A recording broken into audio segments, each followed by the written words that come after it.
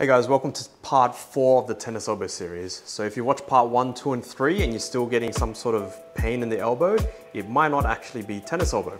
So if we look at the structure of the elbow, you've got the head of the humerus, which is the arm bone, you've got the radial head right here, and then you've got the ulnar bone right there. So how the bones work in your forearm is every time you cross your arm over like that, these two bones on the bottom would cross. Okay, and what that does is it can stretch the ligament on the top here, which holds the radial head in place.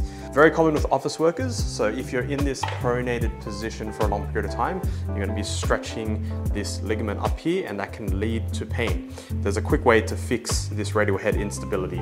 First way to fix radial head instability is to train the supinators of your arm. So supination is when you do this movement.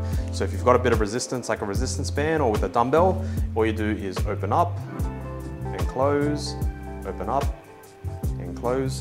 And you want to do about 20 repetitions of this. This will train a deep muscle in here that will keep the bones fixed together.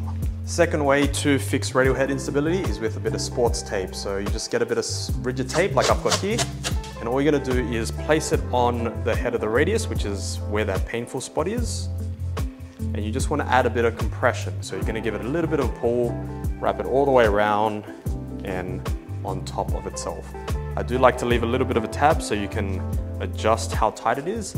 If it's something really painful that you're doing, just give it a nice big tug and it'll apply a lot of compression. But if you're just resting and you don't want to cut off circulation to your arm, just a little bit of a pull, and that will compress that radial head and keep the bones together.